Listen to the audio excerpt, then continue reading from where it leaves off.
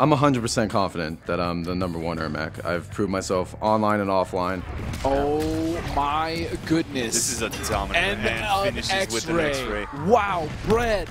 I don't think there's anyone else out there that does what I do with Ermac, and the name of the game has not changed since MK9. It's been fitting my playstyle perfectly ever since. Bread he's like 4 for 4 on this.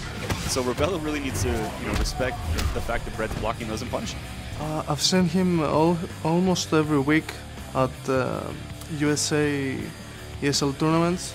I'm very impressed, but I'm sure Big D, I'm not afraid. Oh, a neutral jump punch of his own. That like caught him at the very end of that hurt box. I feel extremely confident. I don't think he's ready for my Ermac. I don't think anybody is ready for my Ermac. I'm going to be taking a lot of people by surprise.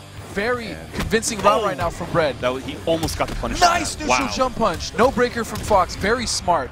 Is this going to be a flawless? To me, it would mean everything for me to win first place for 60K, but just to be able to be a part of it in general, that's one of the biggest prize pools in the history of fighting games in general.